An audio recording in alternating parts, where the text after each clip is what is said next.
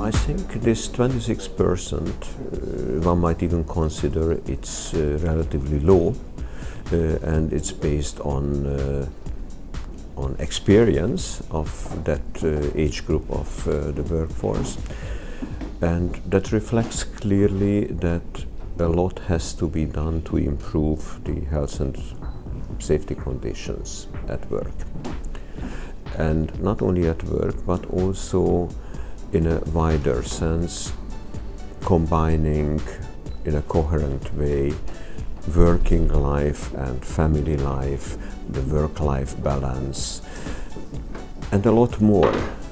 So that's why this campaign was so much important. First of all,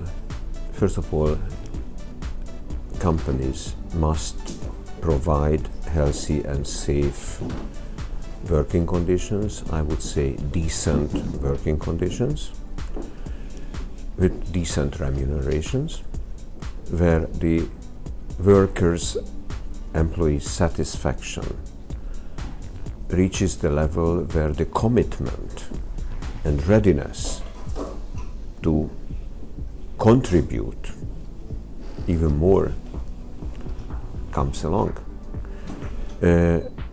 First of all, the present workplaces must be designed in a way which suit the workers and not the other way around. Of course, as the workers are aging and the workforce is aging, you have to find appropriate measures and appropriate applications of the workplace to the individuals. On the long term, those who are beginning now their working life must be also aware of the fact that they would need or even wish to be working after 40-45 years.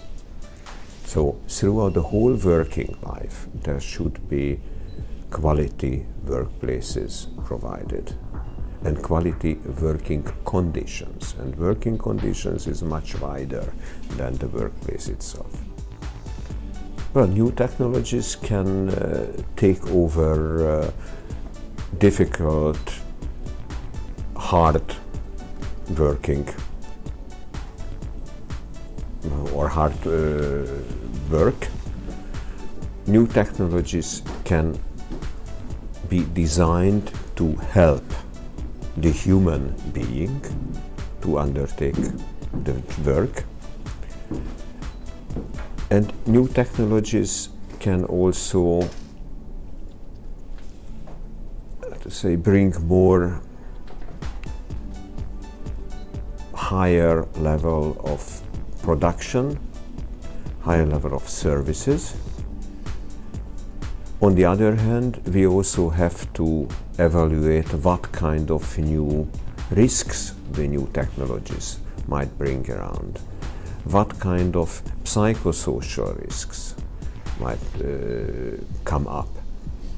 We speak about modernization, digitalization, robotization, new technologies, which all have brought about in the past years, and that's what all the findings show of the different surveys, that psychosocial risks are growing, also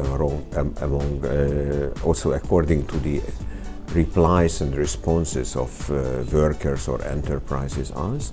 On the other hand, the traditional risks regarding MSD, regarding difficult postures, regarding heavy loads and so on, are also not decreasing. So we have to see the two together. And if we see technologies, new technologies, we have to find the best way how something risky or hazardous can be replaced. I think the campaign has reached its objective. We have found a lot of very good practices, and we have also identified further questions we need to address and we need to reply. I don't think that with the closing of this campaign the work stopped.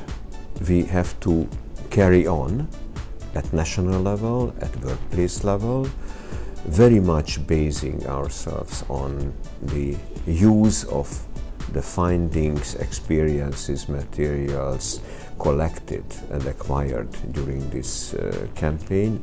And I think the immense knowledge with the European Agency for Health and Safety at Work here in Bilbao, the know-how is available. We just need to use it to do better for the future.